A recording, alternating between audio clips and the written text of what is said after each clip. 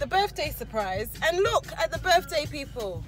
Oh, they were sleeping. They're up now. Midnight, so they woke up. Keep going. Build-A-Bear!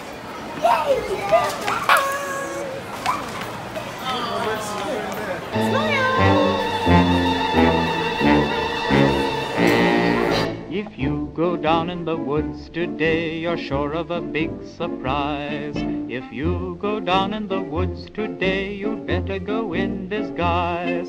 For every bear that ever there was will gather there for certain, because today's the day the teddy bears have their picnic.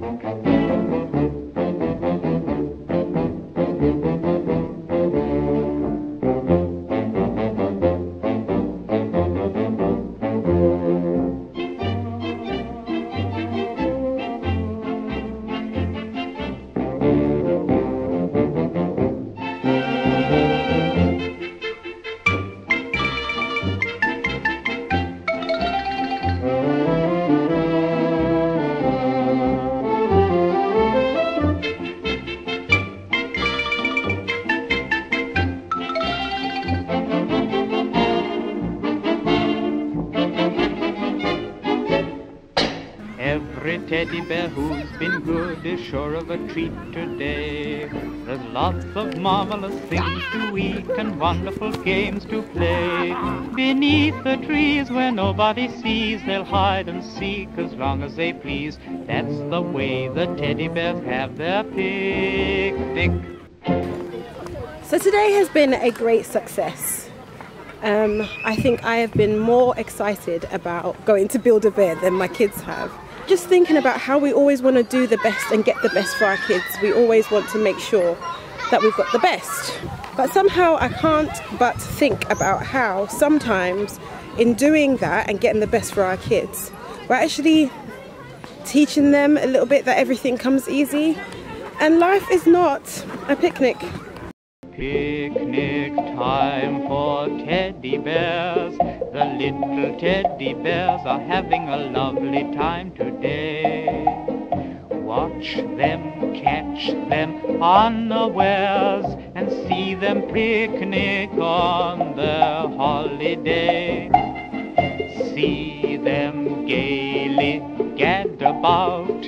They love to play and shout, they never have any cares. At 6 o'clock their mummies and daddies will take them home to bed, 'cause they're tired little teddy bears. We've had a good picnic! Here is my Build-A-Bear with me!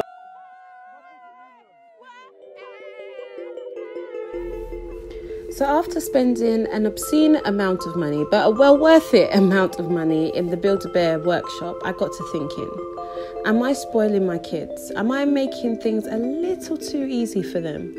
Speaking with someone the other day, they spoke about how young people nowadays don't have any grit.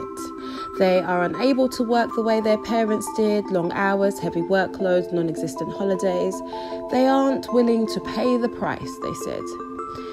This conversation made me think that my parents sacrificed in ways that I can only begin to imagine, because they didn't want me to have to. They wanted me to have more than they did, have access to more than they did, enjoy life a little more than they did. And I pray that I am fulfilling their hopes and dreams. But I wonder if that motivation to achieve great things is dying with each new generation that is outdoing the last. I wonder if giving my kids the best in the world is making it seem like things come easy, like life is a picnic. Is it giving them an expensive sense of entitlement? I mean, we have heard of millionaires who intentionally do not pass on their wealth to their kids. Is it because they want the kids to value work? Is it to install grit? What do you think? Are we spoiling our kids?